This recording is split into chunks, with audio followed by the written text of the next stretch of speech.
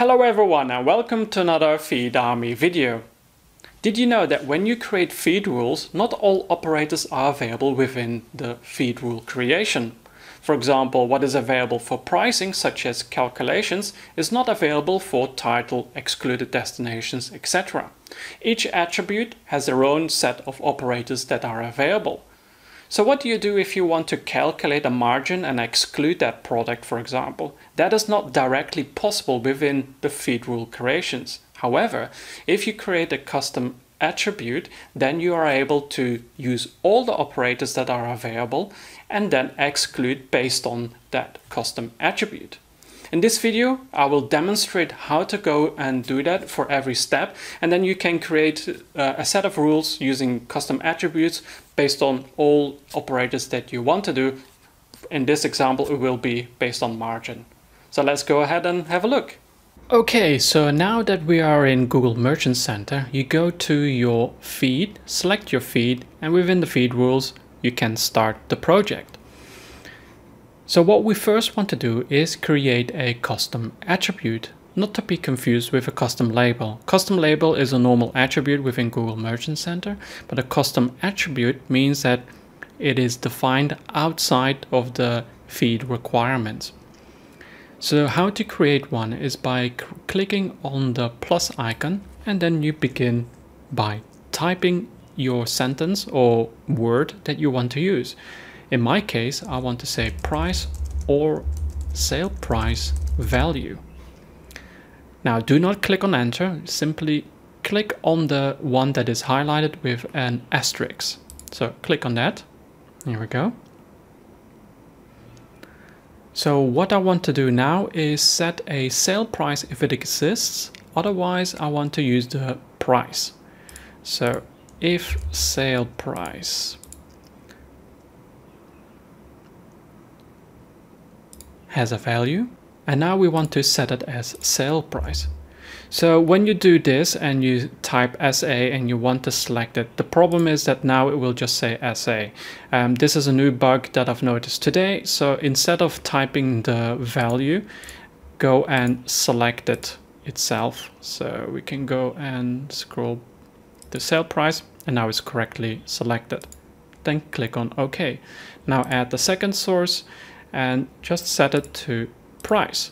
This means that if the sale price does not have a value, it will set it to the price. There we go. And then we click on Save as Draft.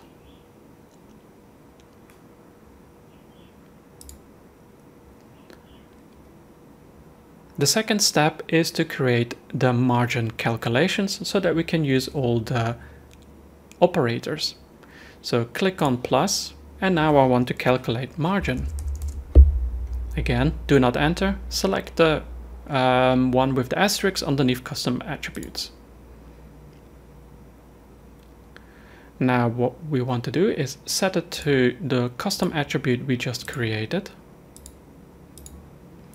And now add a modification, and as you can see now you get all the different attributes, even optimize URL and repeated field, which is not by default within the normal attributes, and such as calculations as well. It doesn't exist there. Now what we want to do is then click on calculate, and then we want to subtract the cost of goods. Now in this example I'm using cost of goods.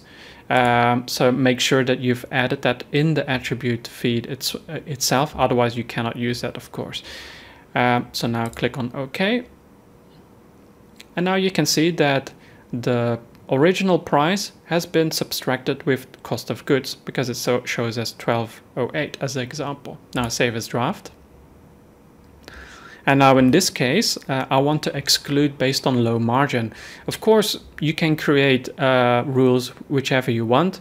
And as you can see, I already have excluded rules, but we will do one more. Now, if the margin that we just created is less than 5, then we want to exclude it from both the display ads and also the shopping ads. Click on OK. Save as draft. And now I want to apply all the rules that I've just created. And just to show you, so for example, we go to excluded destinations. And if we want to do a modification, you will see that not all the operators are available, only 3. While if we have our own custom attribute, we have all the attributes. Now, once you've applied the draft, it does not automatically reapply, and you must process the data feed again, reprocessing. So in my case, because I'm using a TSV file, I can just click on reprocess and then all the rules are applied. If you're using Content API, then you need to download all your products and re-upload it as a supplement feed, and then that's how you can reprocess the feed. And I will link in the tutorial on my website. You can click in the description. It will show the link where you can reprocess the feed. It's an easy step-by-step guide like the one that I've created now for custom attributes. I hope this has been helpful, and thank you for watching.